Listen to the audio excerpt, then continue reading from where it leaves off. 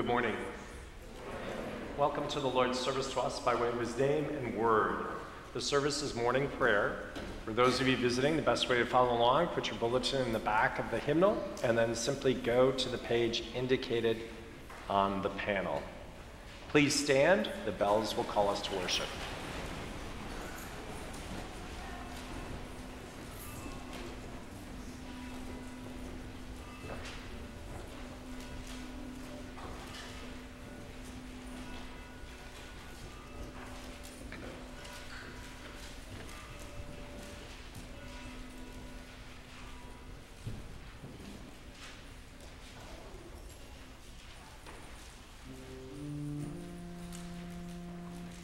O Lord, open my lips.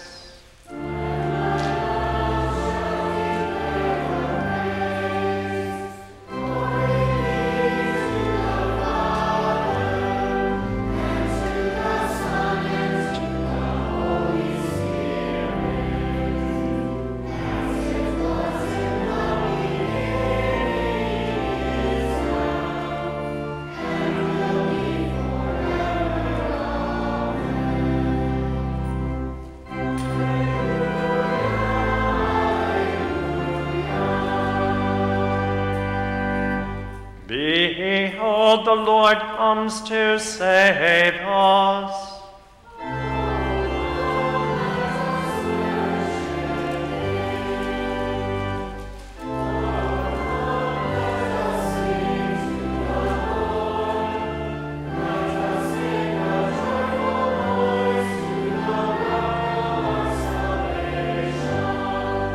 Let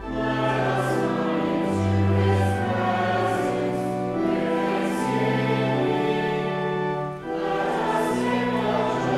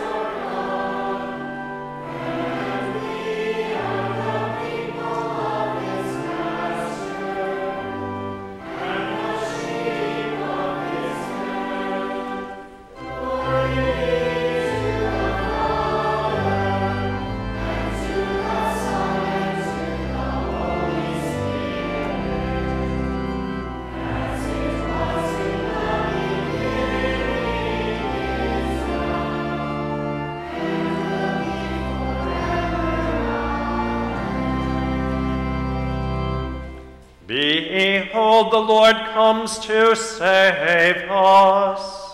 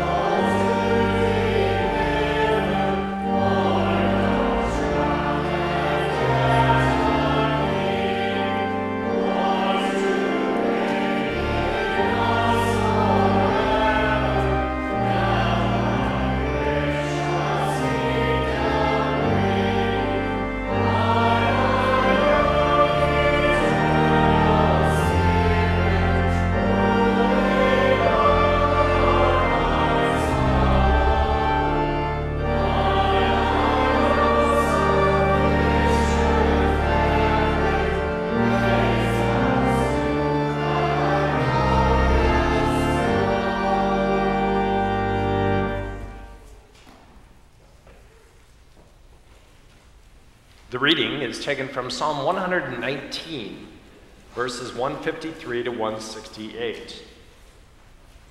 Look on my affliction and deliver me, for I do not forget your law. Plead my cause and redeem me. Give me life according to your promise. Salvation is far from the wicked, for they do not seek your statutes. Great is your mercy, O Lord. Give me life according to your rules. Many are my persecutors and my adversaries, but I do not swerve from your testimonies. I look at the faithless with disgust, because they do not keep your commands. Consider how I love your precepts. Give me life according to your steadfast love. The sum of your word is truth, and every one of your righteous rules endures forever. Princes persecute me without cause, but my heart stands in awe of your words. I rejoice at your word like one who finds great spoil. I hate and abhor falsehood, but I love your law. 7 times a day I praise you for your righteous rules. Great peace have those who love your law. Nothing can make them stumble. I hope for your salvation, O Lord, and I do your commandments. My soul keeps your testimonies. I love them exceedingly. I keep your precepts and testimonies, for all my ways are before you. O Lord, have mercy on us. Thanks be to God.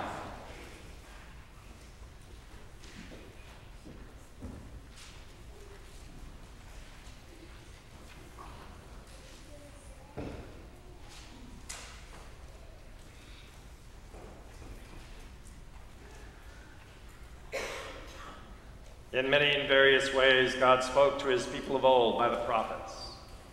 But now in these last days, he has spoken to us by his Son. Dear brothers and sisters of our Lord Jesus Christ, how are you to pray, "Thy will be done"? The German preacher Helmut Thielke observed that this is a dangerous petition to pray, for we are in fact praying against ourselves. We are not asking to bring what he wants into alignment with what we want, just the opposite. We are imploring him to bring our fickle and unpredictable wills into harmony with his good and gracious will. This is not without suffering or tentatio. Tentatio is a trial or a suffering or a temptation. It's difficult. There's a tension with tentatio. We kind of feel that tense about it.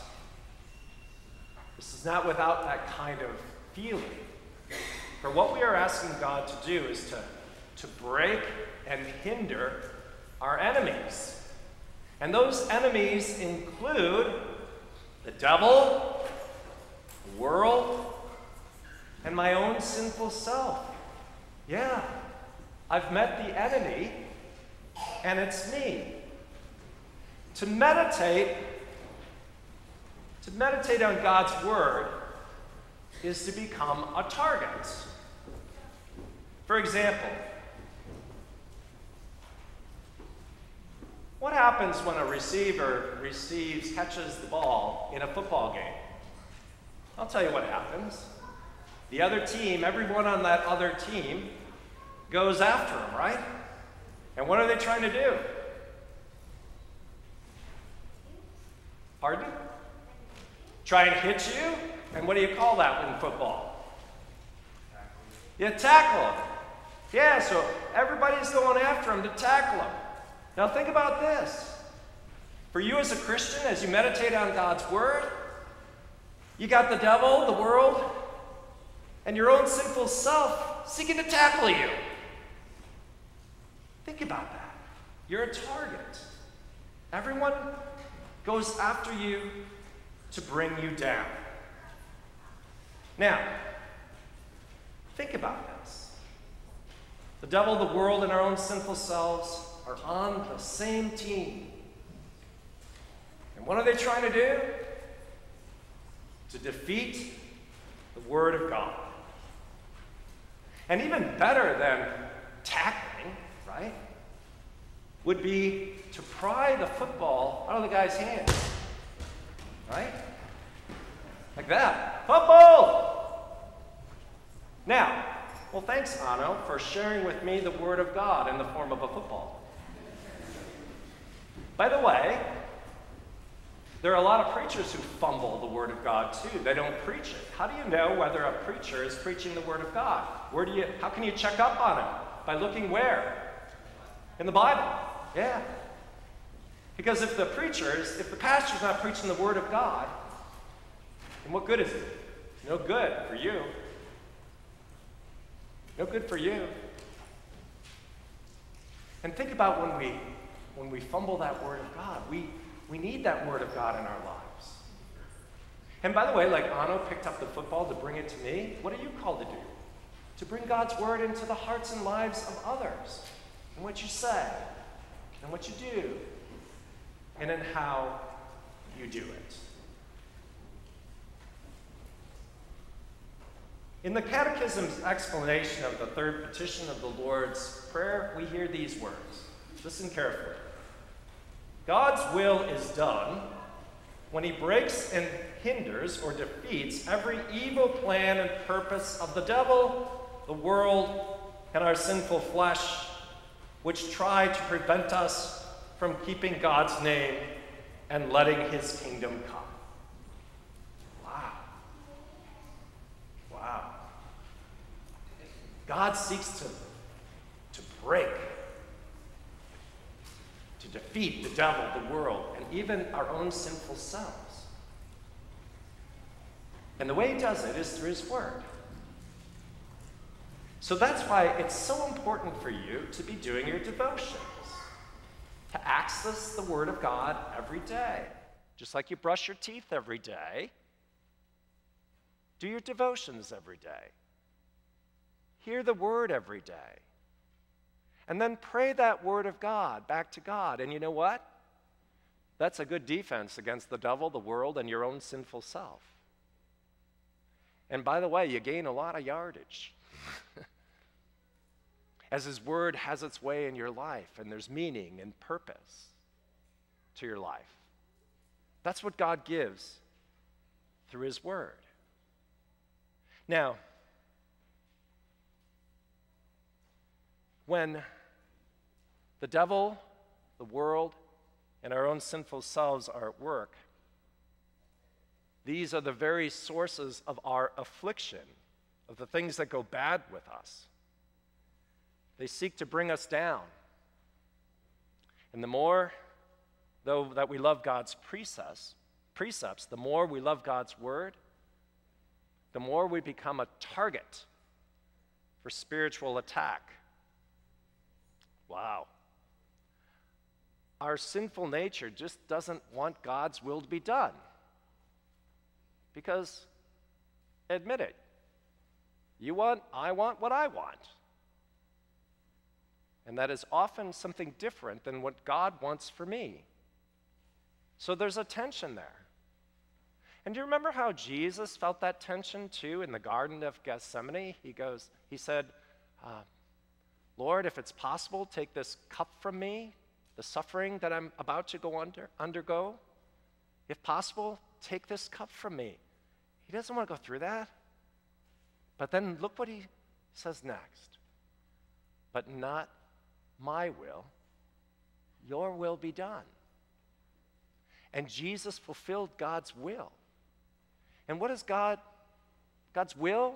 What does he want? He wants every single one of us, every human being, past, present, and future, to be with him. But the devil, the world, and our own sinful selves, we can be our own worst enemies. We're against what God wants by our sinful nature. St. Paul puts it this way: the mindset of the sinful flesh is hostile to God. And then we hear from verse 16 in our text from the psalmist, officials persecute me without cause. That would be the world. Even people in high places. People who maybe serve in government places. Some don't like the Christians. And so they persecute without cause. And we've seen that happen in the past even. Many Christians lost their lives simply for clinging to God's word, for confessing that Jesus is Lord.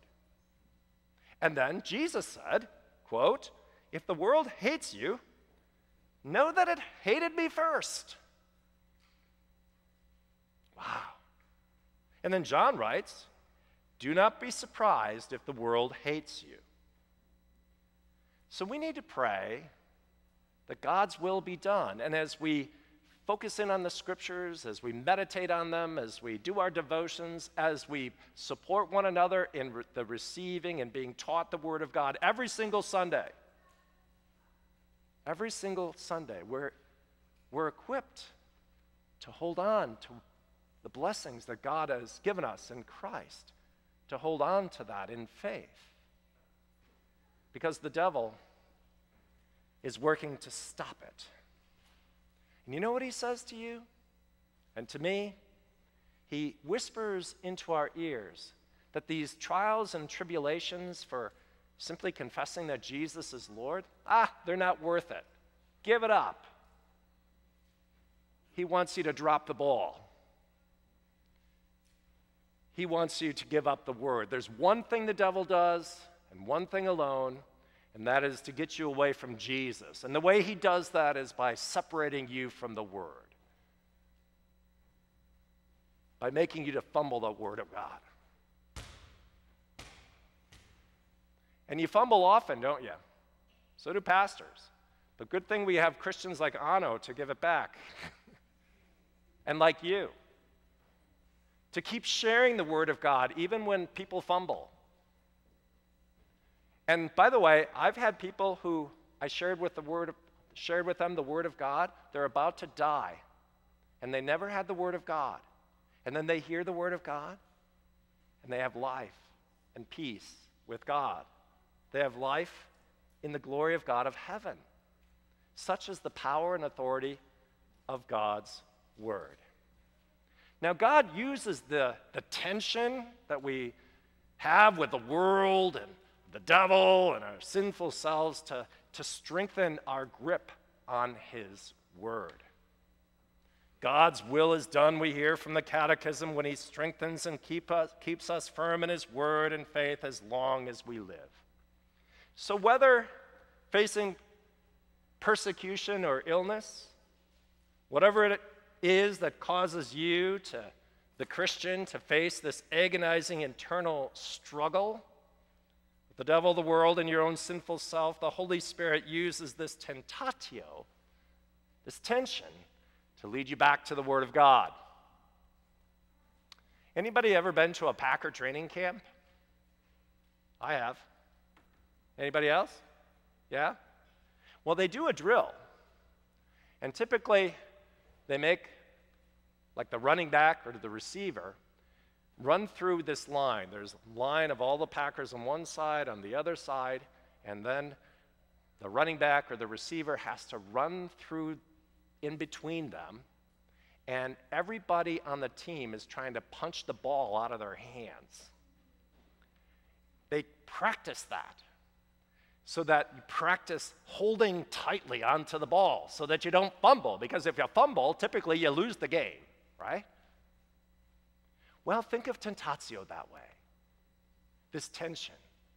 God strengthens our grip on his word so that we never ever lose that forgiveness, that life and peace that he gives to us in and through his word. In football, they want the football to become part of your body, part of who you are. Well, it's the same with the Word of God. God wants the Word of God to be with you, part of who you are. And that's why you learn the Word of God by heart. That's why you keep hearing the Word of God. You keep speaking the Word of God. You keep confessing the Word of God and His ways. You love His precepts, His laws. You love His gospel, in and through which He forgives your sins. And you know that you can't part with it. So it's like who you are. And that's what God is doing here by His Spirit at work through His Word, delivering you all the blessings of heaven. He made you a child of God in the water and word of holy baptism and promised to be here for you, come what may, through His Word. When you think about it, the Christian life is one long Advent season. We are waiting on a Savior who has already come, who comes even now, and who promises to come again in glory. He's already won our salvation. And in Christ, through His Word, nothing and no one can take it away. Not the devil, not the world, not your own sinful self. Jesus has died in our place, defeated our enemy, and He has been raised for our justification. God's Word is our certain hope of life with God and with each other. So clinging to the football of your Word, O Lord, as the psalmist says, we wait for your salvation. And while we wait, we face the spiritual attacks from all those who are in opposition to the Lord. But like the psalmist, our confidence is not in ourselves, but in God's sure and certain word. And so we pray, Lord, according to your mercy, give me life. The sum of your word is truth. Your will be done. Amen. Please stand for the canticle.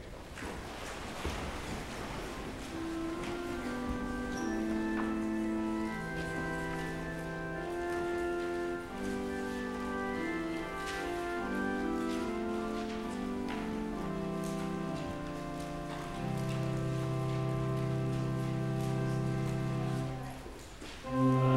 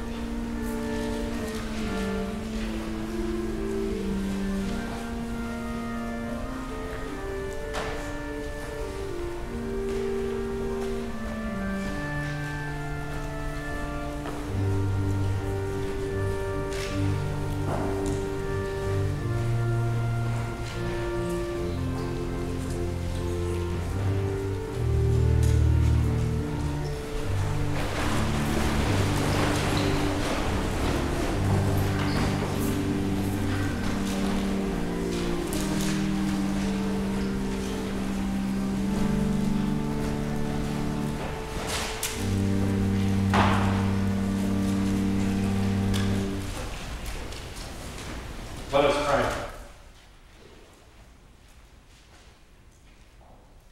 Lord Jesus Christ, we implore you to hear our prayers and to lighten the darkness of our hearts by your gracious visitation. For you live and reign with the Father and the Holy Spirit, one God, now and forever. Amen. O Lord, our heavenly Father, almighty and everlasting God, you have safely brought us to the beginning of this day.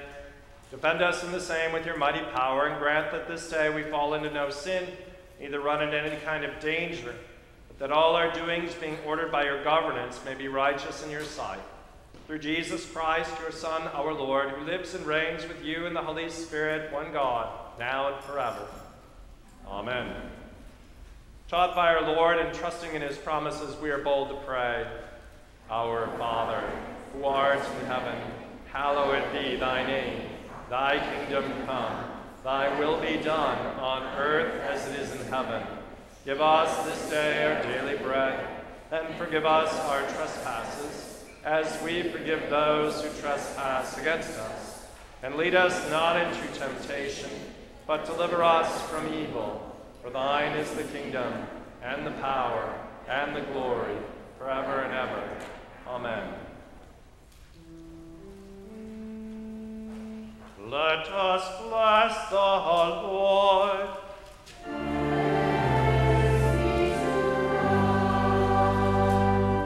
The Almighty and merciful Lord, the Father, the Son, and the Holy Spirit, bless and preserve you.